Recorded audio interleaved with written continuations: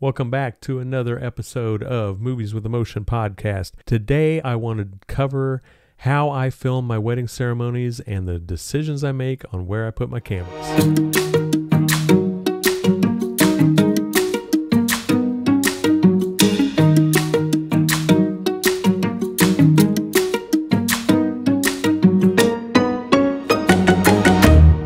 In the last episode, I covered why I go to rehearsal and why I go and scope out the day and figure out what I need to do on the wedding day itself. And one of the things that I do is establish where I need to put cameras and where I can put cameras. Every venue is different. Every venue is unique. Sometimes it's outdoors. Sometimes it's in a small church. Sometimes it's in a big church. It varies from wedding to wedding, and that's why I go to rehearsal.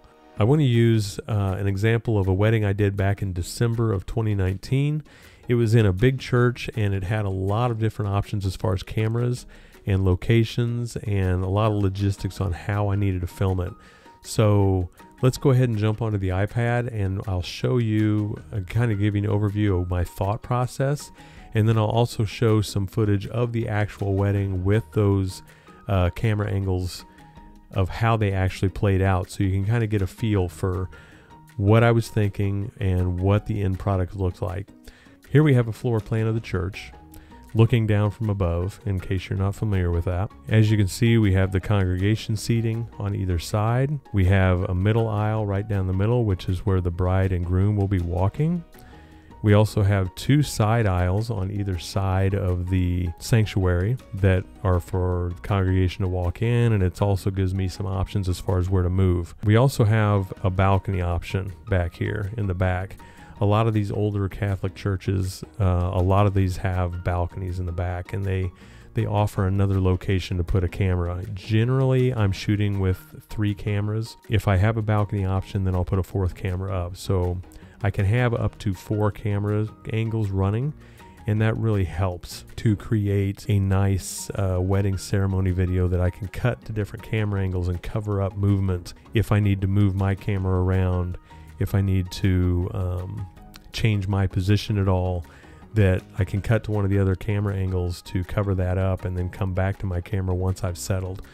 So in this case, we have the bride and groom, which were standing right up here at the altar, and we have the wedding party, bridesmaids down this way, groomsmen down this way, and in this case we had the pastor down on the floor in front of the bride and groom. So I knew that was coming from rehearsal, so I knew that was going to be an option, or I knew that was going to be the case, I should say. So I knew I needed to compensate for that. So what I did is I set up a camera over on this side, shooting up at the bride. So that camera is shooting that direction at the bride's face. And then I also set up another camera on the opposite side that was shooting at the groom. And you can see that on the video footage that you're seeing right now. From the balcony, I also had the option of setting up a camera back here that would give me a nice overall view of the full church and the full sanctuary. It's a nice overall shot. It really helps to sell the space of where the wedding's being taken place. You can also get a good angle of the people and the guests that were there as well, and you can see that in here as well. The last camera that I have is my camera right in the middle aisle, and this is where I stand with my gimbal or monopod or whatever. I can take this camera, I can move backwards, I can move around this way if I need to, around that way if I need to. Whatever my options are, I can move these. All 3 of these other cameras are static cameras, which means they don't move. They're set up on tripods and they are set for a certain angle, and that's where they stay. I can maneuver them around a little bit to compensate for other parts of the ceremony that might need to be picked up, but for the most part they're static, which means they don't move.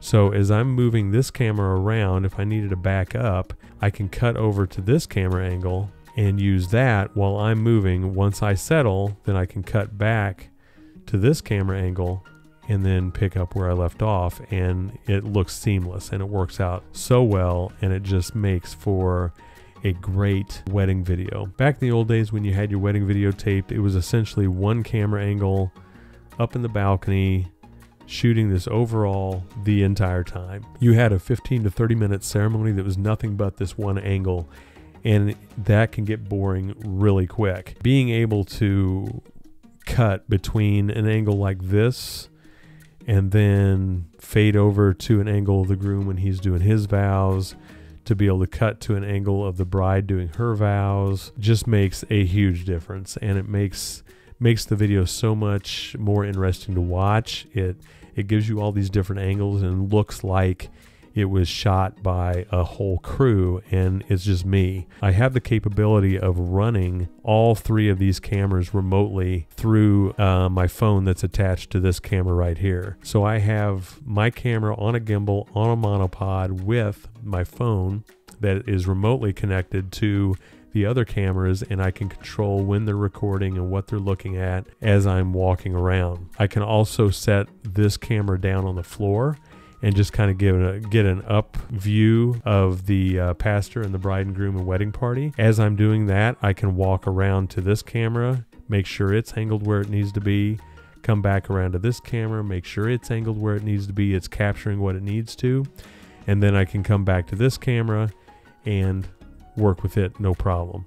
So that is the reasoning of why I set my cameras up. This is also why it just reiterates why I go to rehearsal the night before.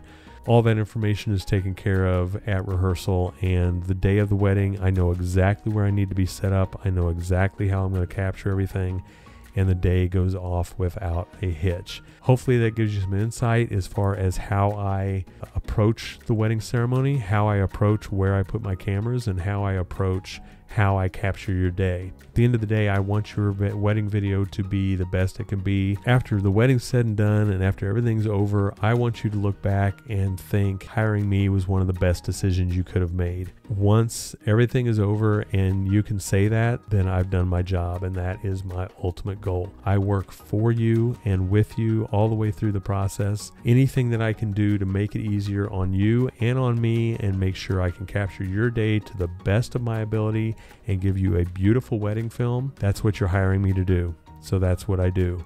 If you guys have any questions, please feel free to email me at steveweber@steveweberfilms.com. Ask me any questions, ask me anything you'd like. I am always happy to answer questions from anybody. Until next time, I hope you have a fantastic day, and I will talk to you later. See ya.